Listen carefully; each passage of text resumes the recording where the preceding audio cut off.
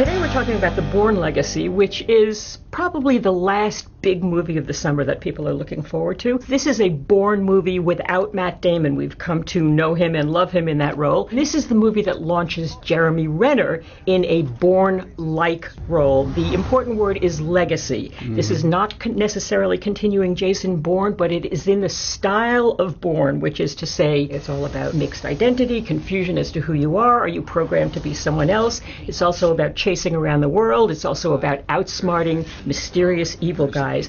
In all of these aspects, I think the movie really works beautifully. And I've always been a Jeremy Renner kind of girl. I think he absolutely nails it. I want to follow him to the next and the next and the next. I think he's onto something great. Well, I totally agree with you. You know what I love about the Bourne movies is that they seem to be about something.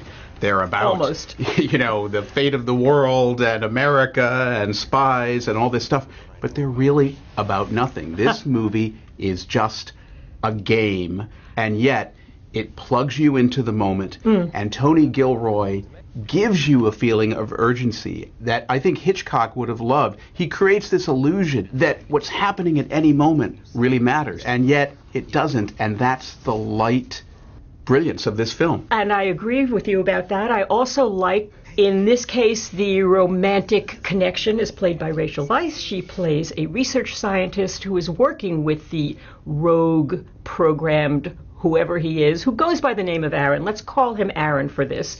And they end up having some sort of connection. Of course, you can never trust anybody in these movies, which I also love. And you know what I've come to love? I always like when there's the crawl across the bottom that tells us we're in Manila, we're in Chicago, we're in New York, we're in D.C. I just want to travel around the world with these guys. There are a lot of conventions from this series that the movie preserves, but I also liked how Tony Gilroy put his stamp on it. The Paul Greengrass Bourne films were defined by this very, very fast cutting and by a lot of action. I mean, when I think of those films, I think of Matt Damon just kicking ass, basically. An interesting thing in this movie is that although it has incredible movement, it's not really a hand-to-hand combat action film. There's a little of that, and when it finally happens, it's exhilarating.